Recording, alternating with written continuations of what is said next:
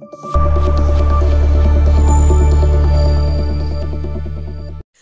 Hello ನಮಸ್ತೆ ಸ್ನೇಹಿತರೆ, ಇದು ನೀವು ನೋಡ್ತಾ ಇದ್ದೀರಾ ದೀಪುಸೋನು Educare YouTube channel. Guys, KAS ಅಧಿಕಾರಿಗಳು ಹೇಗೆ ಆಗಬೇಕು ನಾವು? ಸೊ ಇದರಲ್ಲಿ ಯಾವ ತರದಲ್ಲಿ ಪೋಸ್ಟ್ಗಳು ಅಂಡ್ ಸರ್ವಿಸಸ್ಗಳು ಇರುತ್ತೆ? KAS ಅನ್ನೋದು ಒಂದೇ ಸರ್ವಿಸ್ ಅಲ್ಲ, ಗ್ರೂಪ್ ಎ ನಲ್ಲಿ ಬರುವಂತಹ ಮೊದಲನೆಯ ಅತ್ಯದ್ಭುತ ಗೌರವಾನ್ವಿತ ಅಂಡ್ ಹೈಯೆಸ್ಟ್ ಪೋಸ್ಟ್ ಅಂತ ಹೇಳ್ತೀವಿ. ಸೊ ಹಾಗಾಗಿ ಎಲ್ಲರೂ KAS ಗೆ ಪ್ರಯತ್ನ ಮಾಡ್ತಾರೆ.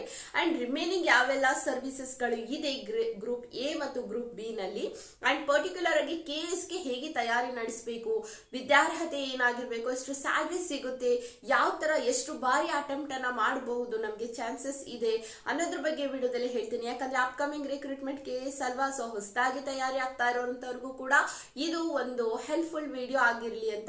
ಅಂಡ್ ಆಲ್ರೆಡಿ ಇದಕ್ಕೆ ತಯಾರಾಗಿರೋರ್ಗೆ ಅವಶ್ಯಕತೆ ಇರೋದಿಲ್ಲ, ಸೊ ಗೊತ್ತಿರುತ್ತೆ ಸಿಲೆಬಸ್ ಎಲ್ಲ. ಬಟ್ ಹೊಸದಾಗಿ ನಾನು ಕೂಡ KAS ಬಗ್ಗೆ ತಿಳ್ಕೋಬೇಕು ಅನ್ನೋರ್ಗೆ ಕನ್ನಡದಲ್ಲಿ ಸಂಪೂರ್ಣವಾಗಿ ಸಂಕ್ಷಿಪ್ತವಾಗಿ ಮಾಹಿತಿಗಳನ್ನ ಹೇಳ್ತಾ ಹೋಗ್ತೀನಿ. ಅಂಡ್ ಅದಕ್ಕೂ ಮುಂಚೆ ನೀವು ನನ್ನ ಚಾನಲ್ಗೆ ಸಬ್ಸ್ಕ್ರೈಬ್ ಆಗಿಲ್ಲ ಅಂದ್ರೆ ದಯವಿಟ್ಟು ಸಬ್ಸ್ಕ್ರೈಬ್ ಮಾಡ್ಕೊಳ್ಳಿ. ಇದರಿಂದ ನನ್ನ ನೋಟಿಫಿಕೇಶನ್ಗಳು ಬೇಗ ನಿಮಗೆ ತಲುಪ್ತಾ ಹೋಗುತ್ತೆ. ಓಕೆ, ಗ್ರೂಪ್ ಎ ನಲ್ಲಿ ಬರುವಂತಹ ಸರ್ವಿಸಸ್ಗಳು ಯಾವುದು ಅಂದ್ರೆ ಮೊದಲನೇದಾಗಿ KAS.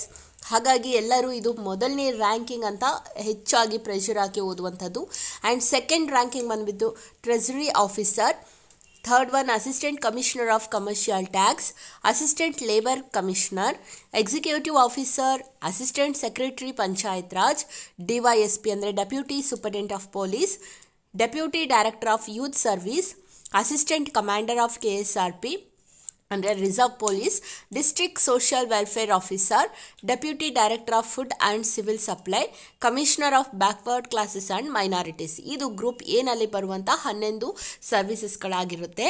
ಬಿ ನಲ್ಲಿ ಬರುವಂತಹ ಸರ್ವಿಸಸ್ ಅಂದರೆ tahsildar grade 2, commercial tax officer, CTO ಅಂದರೆ labour officer, assistant superintendent of ಜೇಲ್ಸ್, assistant registered of cooperative society, deputy superintendent of exercise, employment officer, assistant director of youth service and district youth, assistant director of land records, chief officer grade 1, assistant treasury officer. So 11 ಹುದ್ದೆಗಳಾಯಿತು. ಇನ್ನು assistant director of agricultural marketing department, assistant director of food and civil supplies, assistant director and director of tourism, section officer, taluk social welfare officers. ಈಗ group A and group B services ನ ತಿಳ್ಕೊಂಡು ಬಂದ್ವಿ. Age limits ನ ತಿಳಿಸೋದಾದ್ರೆ ನೋಡಿ, ನಿಮಗೆ ಕನಿಷ್ಠ ಅಂದ್ರೂ ಕೂಡ 21 ವರ್ಷ ಆಗಿರ್ಲೇಬೇಕಾಗಿರುತ್ತೆ. ಅಂಡ್ ನೀವು ಜನರಲ್ ಕ್ಯಾಟಗರಿ ಅವರು ಆಗಿದ್ದೀರಾ ಅಂತಂದ್ರೆ ಗರಿಷ್ಠ ವಯೋಮಿತಿ 35 ವರ್ಷ ಆಗಿರ್ಬೇಕಾಗಿರುತ್ತೆ. ಅಂಡ್ OBC ದವರು ಅಂದ್ರೆ 2A 2B 3A 3B ಅವರಿಗೆ 38 ವರ್ಷ ಗರಿಷ್ಠ ವಯೋಮಿತಿ ಆಗಿರುತ್ತೆ. ಅಂಡ್ SC ST ಅವರಿಗೆ 40 ವರ್ಷ ತನಕ ನೀವು KAS ಗೆ ಅಪ್ಲಿಕೇಶನ್ಸ್ ಹಾಕಲು ಅವಕಾಶ ಇರುತ್ತೆ. ಎಷ್ಟು ಬಾರಿ ಹಾಗಾದ್ರೆ ನಾವು ಅಪ್ಲೈ ಮಾಡಬಹುದು ಅಂತ ನೋಡಿದ್ರೆ ನೋಡಿ, OBC ದವರು ನೀವಾಗಿದ್ದೀರಾ ಅಂತಂದ್ರೆ 7 ಬಾರಿ ಅಪ್ಲಿಕೇಶನ್ಸ್ ಅಂದ್ರೆ 7 ಬಾರಿ ಅಟೆಂಪ್ಟ್ ಅನ್ನ ಮಾಡಬಹುದಂತೆ. ಈಗ ಫಸ್ಟ್ ಅಟೆಂಪ್ಟ್ ಮಾಡಿರ್ತೀರಾ, ಫೇಲ್ ಆದ್ರೆ ಮತ್ತೆ ಮಾಡಬಹುದು. ಈ ತರ countable 7 time OBC ದವರು. And general ನವರಿಗೆ 5 time ಅನ್ನ ಕೊಡ್ತಾರೆ, ಅಂದ್ರೆ 5 ಅಟೆಂಪ್ಟ್ ಅನ್ನ ಕೊಡ್ತಾರೆ. ಸಾಮಾನ್ಯ ವರ್ಗದವರಿಗೆ ಅಂದ್ರೆ ಜನರಲ್ ಕ್ಯಾಟಗರಿ ಅವರಿಗೆ 5 ಅವಕಾಶಗಳನ್ನ ಕೊಡುವಂತದ್ದು. ಅಂಡ್ OBC ದವರಿಗೆ 7 ಅವಕಾಶ. ಅಂಡ್ SC ಅವರಿಗೆ SC ST ಇಬ್ಬರಿಗೂ ಕೂಡ ಅನ್ಲಿಮಿಟೆಡ್ ಅಟೆಂಪ್ಟ್ಸ್ ಗಳು. ಅವ್ರು ಯಾವಾಗ ಬೇಕಾದ್ರೂ ಸುಮ್ಮನೆ ಟ್ರೈ ಮಾಡ್ತಾನೆ ಇರಬಹುದಾಗಿರುತ್ತೆ. ಅಂಡ್ ನಿಮ್ಮ ಏಜ್ ಲಿಮಿಟ್ಸ್ ತಿಳ್ಕೊಂಡಿವಿ. ಕ್ವಾಲಿಫಿಕೇಶನ್ ಅನ್ನ ನೋಡೋದಾದ್ರೆ ಸಂಪೂರ್ಣವಾಗಿ 10th ಅನ್ನ ಪಾಸ್ ಆಗಿ 1 to 10th ಪಾಸ್ ಆದ್ಮೇಲೆ PUC ನಲ್ಲಿ ನೀವು ಯಾವ್ದಾದ್ರು ಸ್ಟ್ರೀಮ್ ತಗೊಳ್ಳಿ, ಸೈನ್ಸ್, ಕಾಮರ್ಸ್, ಆರ್ಟ್ಸ್ ಯಾವ್ದಾದ್ರು ತಗೊಂಡು ಆ ಒಂದು PU ನ ಮುಗಿಸಿದ್ಮೇಲೆ ಡಿಗ್ರಿ ಪಾಸ್ ಆಗಬೇಕು. ಅದರಲ್ಲಿ BCom, BBA, BBM R BA, so that is what ever it is, ಒಂದು ಡಿಗ್ರಿಯನ್ನ ಪಾಸ್ ಮಾಡಬೇಕು. ಡಿಗ್ರಿ ಆರ್ ಡಿಪ್ಲೊಮಾವನ್ನ ಪಾಸ್ ಮಾಡಿದಂಥವ್ರು KAS ಗೆ ಅಪ್ಲೈ ಮಾಡಬಹುದು. ಅಂಡ್ ಸ್ಯಾಲರಿ ಕೂಡ ತುಂಬಾ ಚೆನ್ನಾಗಿ ಸಿಗುವಂತದ್ದು. ನಿಮಗೆ ಸ್ಟಾರ್ಟಿಂಗ್ ಇಂದಾನೆ 43,100 ರೂಪಾಯಿ ಇರುತ್ತೆ. ಇದು ಕೇವಲ ಸ್ಟಾರ್ಟಿಂಗ್ ಅಂತ ಹೇಳಿದ್ರೆ ಬೇಸಿಕ್ ಆಲ್ಮೋಸ್ಟ್ ನಿಮಗೆ HRA DA ಎಲ್ಲವೂ ಸೇರಿ 50,000 ತನಕ ಸಿಗುತ್ತೆ. ಸ್ಯಾಲರಿ ಬಗ್ಗೆ ತಲೆ ಕೆಡಿಸ್ಕೊಬಿಡಿ ಗೈಸ್, ಯಾಕಂದ್ರೆ ಆ ಒಂದು ಉನ್ನತ ಹುದ್ದೆಗೆ ಎಷ್ಟು ಸಿಗಬೇಕು ಅಂತ ನಾವು ಅಪ್ರಾಕ್ಸಿಮೇಟ್ಲಿ ಹೇಳಕ್ಕೆ ಆಗಲ್ಲ, ಚೆನ್ನಾಗೇ ಇರುತ್ತೆ. ಅಂಡ್ ನಾವೀಗ ಸೀದಾ ಸಿಲೆಬಸ್ಗೆ ಹೋಗ್ಬಿಡೋಣ, ಏನ್ ಸಿಲೆಬಸ್ ಇರುತ್ತೆ ಅಂತ ನೋಡಿ. ಸಿಲೆಬಸ್ ಬಂದ್ಬಿಟ್ಟು ಮೊದಲನೇದಾಗಿ 3 ಹಂತಗಳಲ್ಲಿ ನಿಮಗೆ ಎಕ್ಸಾಮ್ ಕ್ಲಿಯರ್ ಆಗುತ್ತೆ. ಮೊದಲನೇದಾಗಿ ಪ್ರಿಲಿಮ್ಸ್ ಅಂದ್ರೆ ಪೂರ್ವಭಾವಿ ಪರೀಕ್ಷೆ, ಎರಡನೇದಾಗಿ ಮೇನ್ಸ್ ಅಂದ್ರೆ ಮುಖ್ಯ ಪರೀಕ್ಷೆ, ಥರ್ಡ್ ಒನ್ ಸಂದರ್ಶನ ಇಂಟರ್ವ್ಯೂ. ಇಷ್ಟನ್ನ ದಾಟ್ಬಿಟ್ಟು ನೀವು KAS ನ ರ್ಯಾಂಕಿಂಗ್ ವೈಸ್ ಅಲ್ಲಿ ಪೋಸ್ಟ್ ಅನ್ನ ತಗೊಳ್ತೀರಾ. ಸೊ ಪ್ರಿಲಿಮ್ಸ್ ಅಂದ್ರೆ ಏನು, ಯಾವ ತರ ಕ್ವಶನ್ ಪೇಪರ್ ಇರುತ್ತೆ ಅಂತ ನೋಡಿದ್ರೆ ನೋಡಿ, ಈ ಒಂದು ಕ್ವಶನ್ ಪೇಪರ್ ಬಂದ್ಬಿಟ್ಟು ಪತ್ರಿಕೆ 1 ಮತ್ತು ಪತ್ರಿಕೆ 2 ಪತ್ರಿಕೆಗಳನ್ನ ಒಳಗೊಂಡಿರುತ್ತೆ. ಇದಕ್ಕೆ ಅದರದ್ದೇ ಆದಂತಹ ಪ್ರತ್ಯೇಕ ಸಿಲೆಬಸ್ ಕೂಡ ಇರುತ್ತೆ. ಪೇಪರ್ 1ಗೆ 2 hours ಟೈಮ್ ಅನ್ನ ಕೊಡ್ತಾರೆ, 200 ಮಾರ್ಕ್ಸ್ ಗೆ ಕೊಡ್ತಾರೆ, 100 ಕ್ವಶನ್ಸ್ ಇರುತ್ತೆ. ಅರ್ಥ ಆಯ್ತಲ್ವಾ? ಅಂಡ್ ಸೆಕೆಂಡ್ ಪೇಪರ್ಗೂ ಸೇಮ್ ಇರುತ್ತೆ, 100 ಕ್ವಶನ್ಸ್ 200 ಮಾರ್ಕ್ಸ್, ಅಂದ್ರೆ ಒಂದ್ ಪ್ರಶ್ನೆಗೆ 2 ಅಂಕ ತರ. ಒಂದು ಪ್ರಶ್ನಾ ಪತ್ರಿಕೆಗಳು 200 ಅಂಕಗಳನ್ನ, ಸೊ 2 ಪತ್ರಿಕೆಗಳು ಸೇರಿ 200 400 ಅಂಕಗಳಿಗೆ ನೀವು 2 ಪತ್ರಿಕೆಗಳನ್ನ ಕ್ಲಿಯರ್ ಮಾಡ್ತೀರಾ. ಬೆಳಿಗ್ಗೆ ಒಂದು, ಸಂಜೆ ಒಂದು, ಸೊ ಮಧ್ಯಾಹ್ನ ಒಂದು, ಈ ತರ ಒಂದೇ ದಿನದಲ್ಲಿ 2 ಕೂಡ ಕ್ಲಿಯರ್ ಮಾಡ್ತಾರೆ. ಇದು ಪ್ರಿಲಿಮ್ಸ್ ಆಗಿರುತ್ತೆ. ಇದನ್ನ ನಿಮ್ಗೆ ಯಾವುದೇ ಫೈನಲ್ ರಿಸಲ್ಟ್ ರ್ಯಾಂಕಿಂಗ್ ಅಲ್ಲಿ ಸೇರ್ಸಲ್ಲ.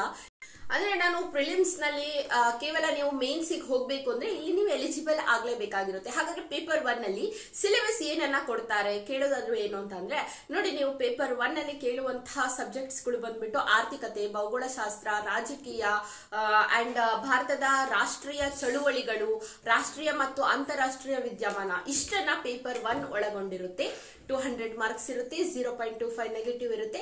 ಅಂಡ್ ಪೇಪರ್ 2 ಇದರಲ್ಲಿ ಪರಿಸರ ಅಧ್ಯಯನ, ಮಾನಸಿಕ ಸಾಮರ್ಥ್ಯ ಅಂಡ್ ವಿಜ್ಞಾನ ಮತ್ತು ತಂತ್ರಜ್ಞಾನ ಇಷ್ಟನ್ನ ಕೇಳಿ ರಿಲೇಟೆಡ್ ಕ್ವಶನ್ಸ್ ಅನ್ನ ಪೇಪರ್ 2 ನಲ್ಲಿ ನಿಮ್ಗೆ ಕೇಳ್ತಾರೆ. ಓಕೆನಾ? ಸೊ ಇದನ್ನ ದಾಟಿ ನೀವು ಮೇನ್ಸ್ ಗೆ ಬರ್ತೀರಾ.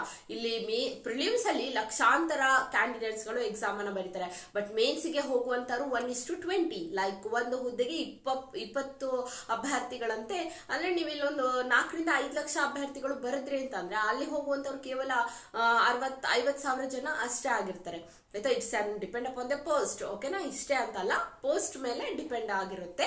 ಅಂಡ್ ಮೇನ್ಸ್ ಗೆ ಹೋದ್ಮೇಲೆ ಮೇನ್ಸ್ ನಲ್ಲಿ ಯಾವ ತರ ಸಿಲೆಬಸ್ ಇರುತ್ತೆ, ಅದರಲ್ಲೂ ನಾವು ಮುಖ್ಯವಾಗಿ 2020ರಿಂದ ಸಿಲೆಬಸ್ ಚೇಂಜ್ ಆಗಿದೆ. ಸೊ ಏನೆಲ್ಲ ನೀವು ಓಲ್ಡ್ ಪ್ಯಾಟರ್ನ್ ಬರಿತಾ ಇದ್ರೆ ಮೇನ್ಸ್ ಸಿಲೆಬಸ್ ಬಂದ್ಬಿಟ್ಟು ಅದು ಇವಾಗಿಲ್ಲ. ಟೋಟಲ್ 1750ಗೆ ನೀವು ಎಕ್ಸಾಮ್ ಅನ್ನ ಬರಿತಿದ್ರಿ ಸೆಕೆಂಡ್ ಪೇಪರ್ ಅಂದ್ರೆ ಮೇನ್ಸ್ ಅನ್ನ. ಬಟ್ ಇವಾಗ ಅದನ್ನ ಕಡಿಮೆ ಮಾಡಿದ್ದಾರೆ. ಸೊ ಯಾವ ತರ ಇರುತ್ತೆ ಅಂತ ನೋಡೋದಾದ್ರೆ, ಗೈಸ್ ನಾನು ಹೇಳಿದೆ ಮೇನ್ಸ್ ನಲ್ಲಿ ನಿಮಗೆ ಗೊತ್ತಿರಬಹುದು ಅಂತ ಅನ್ಕೊಳ್ತೀನಿ, ಹೊಸದಾಗಿ ಚೇಂಜ್ ಮಾಡಿರುವಂತದ್ದು. ಹಾಗಾದ್ರೆ ಮೇನ್ಸ್ ಗೆ ಹೋಗ್ತೀರಾ. ಈಗ ಮೇನ್ಸ್ ಗೆ ನೀವು ಮೊದಲನೇದಾಗಿ ಕಡ್ಡಾಯ ಕನ್ನಡ ಮತ್ತು ಇಂಗ್ಲಿಷ್ ಪತ್ರಿಕೆಗಳನ್ನ ಪಾಸ್ ಮಾಡಬೇಕಾಗಿರುತ್ತೆ. ಹಾಗಾಗಿ ಇದು SSLC ಮಟ್ಟದ ಪತ್ರಿಕೆ ಆಗಿರುತ್ತೆ. ನೀವು ಒಂದು SSLC ಲೆವೆಲ್ ನಲ್ಲಿ ಕಡ್ಡಾಯ ಕನ್ನಡ ಅಥವಾ ಇಂಗ್ಲಿಷ್ ಅನ್ನ ಕೇಳ್ತಾರೆ. ಗ್ರಾಮರ್ ಒಳಗೊಂಡಿರುತ್ತೆ. 150 ಮಾರ್ಕ್ಸ್ ಗಳಿಗೆ ಈ ಒಂದು ಪತ್ರಿಕೆ ಆಗಿರುತ್ತೆ. ನೀವು ಮಿನಿಮಮ್ ಒಂದು 35 ಅಂಕಗಳನ್ನಾದ್ರೂ ತೆಗೆದ್ರೆ ಮಾತ್ರ ನೀವು ಎಲಿಜಿಬಲ್ ಆಗ್ತೀರಾ. ಓಕೆನಾ? ಸೊ ಇತರೆ ಪತ್ರಿಕೆಗಳನ್ನ, ಐಚ್ಛಿಕ ವಿಷಯಗಳನ್ನ ಬರೀಲಿಕ್ಕೆ ಎಲಿಜಿಬಲ್ ಆಗ್ತೀರಾ.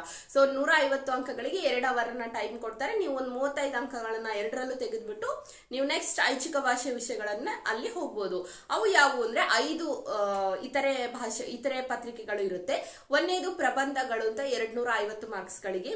ಅಂಡ್ ಎರಡನೇದು ಬಂದ್ಬಿಟ್ಟು ಸಾಮಾನ್ಯ ಅಧ್ಯಯನ 1 ಅಂತ ಪತ್ರಿಕೆ. ಸೊ ಇದು ಕೂಡ 250 ಅಂಕಗಳು. ಸಾಮಾನ್ಯ ಅಧ್ಯಯನ 2, ಸಾಮಾನ್ಯ ಅಧ್ಯಯನ 3, ಸಾಮಾನ್ಯ ಅಧ್ಯಯನ 4. ಒಟ್ಟಾರೆ 4ರಿಂದ ಸೇರಿ 250 ಅಂಡ್ ಟೋಟಲ್ ಆಗಿ 1250 ಅಂಕಗಳಿಗೆ ನೀವು ಮೇನ್ಸ್ ಅನ್ನ ಪಾಸ್ ಆಗ್ತೀರಾ.